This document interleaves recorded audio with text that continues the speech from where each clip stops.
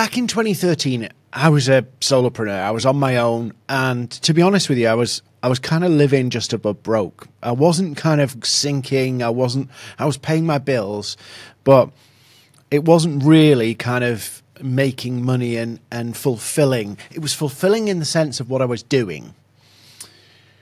That was fine, but in terms of the financial fulfillment, it just wasn't there. You know, I had this crazy mission. I wanted to help people. I wanted to change the world. So for me, it was about making a difference. And actually, to some extent, the eagerness to make a difference sabotaged some of my financial stability. So I was in this cycle of really feast to famine. Really, we'd have great months and then really bad months, and kind of it would level out, but we didn't really get anywhere or make any progress. And twice I had to kind of like quit my job. Twice I had to quit on my dream of building my own business, and I got a job just for the money. But, you know, you take a year doing that and you feel great with the financial bit, the stability and all that kind of stuff. And then I just couldn't stand it anymore, basically. I needed my own thing. I needed to do my own thing. But I knew that this whole up and down inconsistency was going to put me back into a job if I didn't master it. And I picked up on this concept of a flywheel, something that propels and keeps growing. And you know, I really kind of, the flywheel principle kind of resonated with me. And I was like, I need a flywheel. If I'm going to do this business thing, I need a flywheel. It gathers momentum. It positions me as the expert, trusted advisor, and I didn't really want to kind of try and sell myself because it felt a bit low rent, felt a bit kind of like experts shouldn't have to kind of push themselves on people to get business. So I kind of went through this process of like, I wanted this, but then I was like, I was also fearful. So I was fearful that if I did become the expert and I was the person that people saw as the go-to person for this particular problem, that actually people wouldn't need me, because it's like a chicken and the egg. To get that position, you have to share lots of insight and be seen as valuable. But if I share the value, would people want to work with me? And it was kind of this real tension of, how much do I share? Should I share this? What if I share this? Would people do it without me? So it was a massive fear of oversharing. And, you know, the other one is, what if I share something and the competitors steal it and do it better than me? You know, all of these, they're almost stupid looking back on it, stupid things looking back on it that people would, I would think, and I know a lot of other people would do. But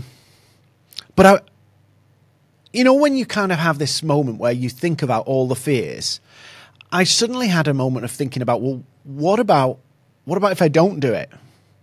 What if I don't share insights? What if I don't do that? What if I don't take action? What happens then? And the problem is, the fear of losing always is one-sided.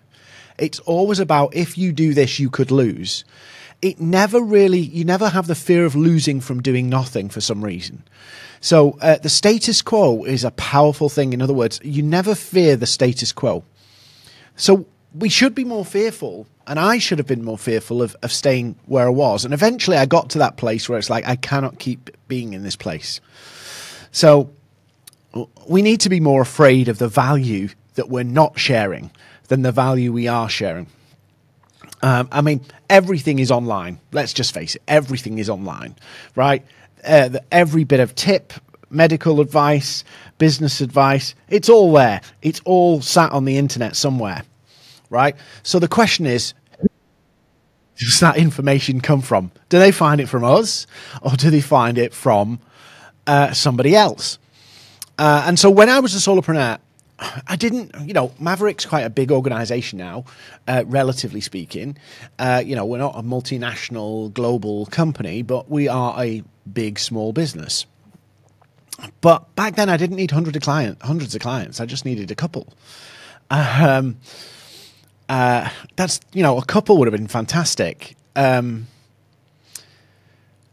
But I think if we're honest, we know that people don't buy from strangers. And when I'm thinking about this flywheel and building this flywheel, I knew that people didn't buy from strangers. And I was like, I've got to find a way to turn strangers into clients, basically. How do I turn strangers into clients and do it consistently and not getting icky with it, not getting into low rent, low status, desperate tactics. And, to turn a stranger into a paying client, that's a journey. That's a process. I've got to take somebody down. That's not going to happen in one message. That's not going to happen in one day. That's a journey. And if I wanted to build a business that grew well and consistently and, all of that stuff, I've got to be taking people down that journey on a regular basis all the time. So I'll have lots of different people in lots of different places. So my system had to do that. My flywheel had to do that. And what I'm basically doing at this point in my journey, what I was doing was basically understanding the first principles. If you're not familiar with it, it's a scientific theory of, in other words, let's boil this down to the basics. Let's go back, strip it all back and go, what are the absolute essentials here to make this work? And it was, I've got to do the absolute essential things to take a stranger to a paying client. And that's the journey I had to build. That's the system I had to build. That's the process I had to create. And it can't be reliant on algorithms because they change. It can't be reliant on temporary, fads and trends because they change. And I don't want to be reinventing the wheel, reinventing my strategy. And, listeners to this will also not want to, keep reinventing the wheel every time there's a new trend or a new trick. They want to have a process they can work. Keep it simple, stupid, right? So that's when I built the flywheel. That's when I built the LinkedIn flywheel. And there's a nuance here that's really important. My LinkedIn flywheel is not contingent. It doesn't depend on going viral. It doesn't depend on a ton of engagement. It doesn't depend on attracting huge follower numbers. Right. And there's this kind of mad rush, gold rush almost at the moment, crazy hype to if my content blows up, if I get followers, that will answer all the problems. It won't. It really will not. If you think about it, LinkedIn, Instagram, Facebook, Twitter, X, whatever you call it these days, all of these channels, right, that we build on and we increase our reach, which is fantastic. But we can't lose sight of the fact that a company that doesn't care about you could just take everything you've built away from you in minutes. One switch of a button, and they don't care. It doesn't matter that you lose your livelihood. And this is where, a bit of common sense comes. If you're going down the content creator route and you want to be all in on a platform, knock yourself out. But if you're just doing it to build business, right, you need a flywheel that propels your growth without banking on an algorithm or a god in Silicon Valley loving you and hoping that they don't change things and it destroys your business. We've seen this time and time again, and yet so many people rely on it. And some people think, Dean, you talk about social selling and LinkedIn and you're telling people don't build on those platforms. Yes, I am. Because there's more to life than social media. And yes, they're a tool. Yes, they're useful. Yes, you can meet new people. Yes, you can win business. But it's a tool. It's a channel. And that channel changes and adapts. So you need a system that works whether it's on one channel or another. And that's what a flywheel is. It's a process to grow and build your business. So I built this system. And a lot of it, I can't take the credit for everything in the system because some of it is just fundamental marketing principles. But how I've put it together, I think, makes it quite unique because it's good for people who are maybe not natural sellers, maybe people who are selling their expertise, subject matter experts, but really don't want to get down and dirty into selling. Now, if you're a salesperson, we've got other strategies for you, but this one was not it for the salesperson. The people who like to cold call, the people who like to get a bit more front-footed in the sales piece, this was not that. So I built this system, and it's based on 3 parts: attracting attention, yeah, nurturing interest, and converting with conversation. Now, I don't want to be pitching people, right? I'm done with that stuff, right? I'm too old for that stuff.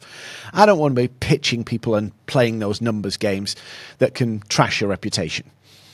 So I built this system, and it took me from solopreneur to having a full-time team of 30, and I'm going to explain what it looks like now. So the brilliant thing about having a system, the brilliant thing about having a process to follow, especially when it's designed to position you as the expert, is that it creates preference. So when a client prefers to work with you over somebody else, right, it makes a massive difference. So it allows you to create preference, and people work with the real you. There's nothing worse, I used to hate this, than having to be in a stuffy environment where you feel like you're hiding yourself to fit in or to become acceptable. And I could not stand that. When I got jobs in the past because I couldn't pay my bills and couldn't get the consistent revenue properly, I hated that whole conformity thing, and conforming with the culture was there. I want to set my own culture. I want to do things my own way. I want to be the real me. And that's why the system where it leverages you as the expert really works. And this is what I've been doing. So I don't have to create some fake persona and do all that kind of, oh, look, I'm, renting a Lamborghini and all that stuff. I don't want to do that. It's like, it's disingenuous, right? It's disingenuous. The amount of people who go on holiday, rent Lamborghinis or sports cars, and try to pretend that these pictures are their normal life when actually it's the holiday of a lifetime that they've had. I mean, I don't know. Right. So anyway, the system, right? So the attracting phase, that is really about building their interest, building your visibility, being known, right? In other words, it's just about the name's familiar, the face is familiar, they're aware of you, you're present in their world. That's the first phase. That's about them gelling with your personality, who you are as an individual, your values, your beliefs, and who you are, right? Then the next part of that is the nurture, the over-delivering of value, positioning yourself as the expert in their world. I often talk about it on LinkedIn as becoming the most valuable person in your prospects, your audience's network. So that's about helping them prolifically, not compromising what you sell, but helping them prolifically. And here's the revelation. It doesn't matter how much information you give people, they will still struggle to get the result. I'm not worried about giving everything away that I know. And the reason why I'm not worried is because the expertise I bring to the table is not knowledge. It's getting that knowledge deployed to achieve a result. So nurturing with over-delivering of value. So attracting is about them getting to know you and being visible. Nurturing is about delivering value that's going to help those people. It's useful to those people. So you become a valuable person in their network.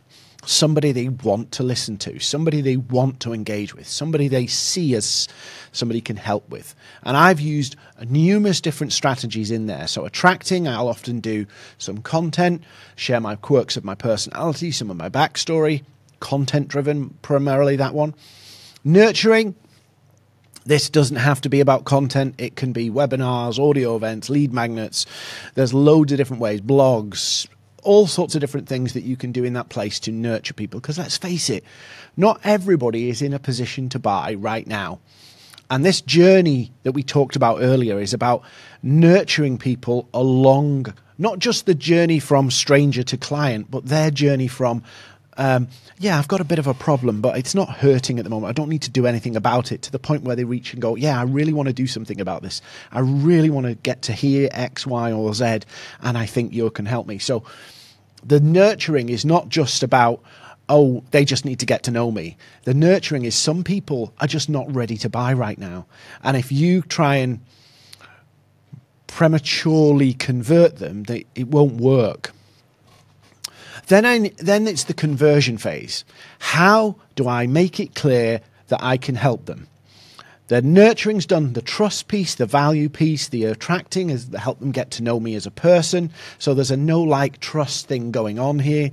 The converting then is about how do I take the interested people out of all of the people in my world, whether it be 500, 5,000, 5. Some will be ready to look at this more seriously. How do I find them and move them forward?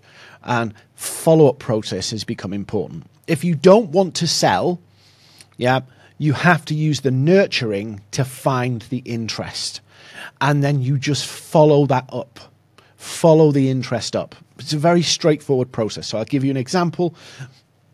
I share content on LinkedIn. I grow my network on LinkedIn. I engage with people on LinkedIn to share my backstory and things on LinkedIn. And then I'll share value pieces in posts, but I'll also do audio events, webinars, lead magnets, and the people who download that, the people who come to the audio event, the people who ask questions, I will say to them, here's how I can help you. I will follow them up. Here's how I can help you if you want to talk. So I don't need to be really pushy, but I do need to follow up and start conversations with those people. So I show my full personality because one of the great things about using your personality is it's a filter. You can't pretend to be somebody else for very long. So if I'm me online, then guess what? Some people will buy into me and like my style and some people won't. I don't need to pretend to be something I'm not to win business. I'm a maverick. I'm a bit unconventional. I do things a different way. I'm not everybody's cup of tea. You're not everybody's cup of tea. So that comes across in my content style, the whole approach that I do, and some people love it, some people don't. But now what I'm doing is building a group of people who love what I do, and they are much easier and more open to buying than somebody else. So I'm offering a ton of value, gated and ungated value, podcasts, audio events, all that stuff. I'm offering massive value either through inboxes, either through content. I'm doing both options, and I'm educating people. I'm adding value. And instead of trying to treat myself like a salesperson and I'm fishing to find it, I'm approaching the world like a doctor. I understand their challenges. I'm trying to understand their challenges, give them recommendations. And when I'm on calls, so let's say I've done an audio event, I've talked about something, I've followed up their interest, started a conversation with them, and I asked for a call to talk it through. I'm approaching that call like a doctor. So I'm going, I've got a patient coming on this call. I've got to help them in some way. So I need to understand their challenges, give them some recommendations. And pretty much 99% of the time, I never have to pitch, never have to offer anything, because people say, how can you help me do this? Right? And then I will give them the equivalence of the prescription and then say, I can supply you with the prescription. I can supply you with the treatment plan if you want it. And that takes all the sales stress away. It makes it easier. Unlike that fishing analogy where you're trying to find the win, right? You've got to basically find somebody and then twist their arm to go on a call and twist their arm that you're the best choice. You've got to build all of that trust in that process. Whereas I'm approaching this from a bit more of a long-term thing. I'm building a flywheel that not just works today, but works tomorrow, next month, next year, because it's based on human principles, how humans like to buy.